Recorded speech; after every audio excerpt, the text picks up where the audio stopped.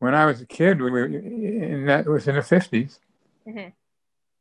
we would go up to the corner 4 blocks away from home to a delicatessen, and there they sold bagels out of a bag. You'd reach in and pull your bagels out. Hi, I'm Bella, and I'm here today to talk about bagels. There are a number of debates surrounding the legendary origins of the bagel.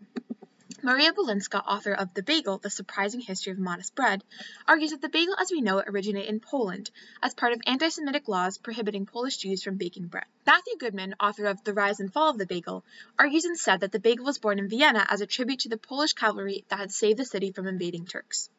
Whatever the story, it seems that most legends label the bagel as important to Polish Jewish culture. Bagels were even offered to pregnant Polish women in hopes for healthy children. It's important to note that bagels were not the only hard ring of dough found at the time. There were also Italian taralli, Chinese guédignan, and Polish obwarznik. Goodman proposes several theories. 1, that the word bagel was originally Yiddish, but 2, it could also stem from the German word for syrup, Steigbügel, 3, the German verb for bend, to bend, bagen, or 4, the German word for ring. Bagels were brought to New York City by Jewish immigrants from Eastern Europe, where they formed an important part of labor history in the late 1800s and early 1900s. It was hard work to be a bagel maker, with physical exertion and extremely long nights, but thanks to the Jewish Bakers Union, Local 338, it did at least pay well. Union 338 had such a lock on the city's bakeries that, at one point, 32 out of 34 bagel shops in the city closed.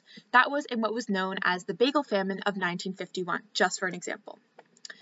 But unfortunately, all good things must come to an end, and by the 1950s, not only were the bakers of old getting just that, old, but a man named Daniel Thompson in Los Angeles was cooking up a surprise ingredient, the bagel machine. By 1963, the bagel machine was distributed across major cities in the U.S. With the new machine, bagel making was no longer restricted to the skilled Jewish bakers, and despite their attempts to break the machines, unions began to dissolve, and bakers were pushed out of the city, taking their practices with them.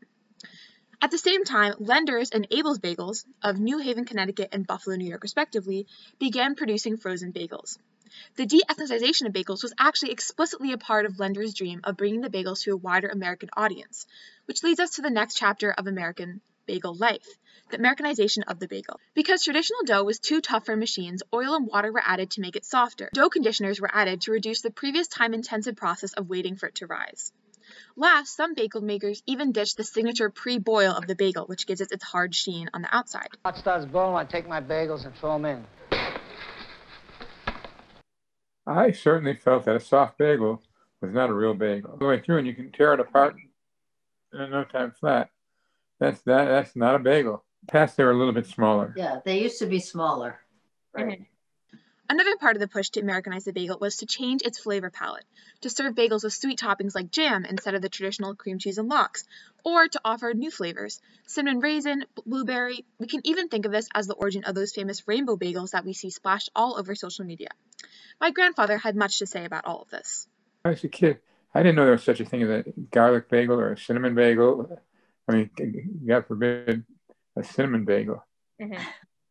That's all really American. Mm-hmm.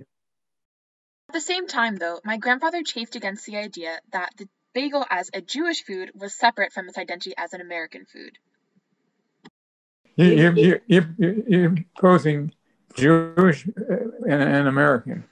He didn't feel like these two ideas are separate. If I could just add, growing up in a not Jewish household, mm-hmm. I don't believe I had bagels. Started when I started socializing with Grandpa's family. It's like my social context changed. Uh-huh. I don't think anything really changed in terms of Buffalo community and how many bagels people ate and who ate them. Mm-hmm. At least I'm not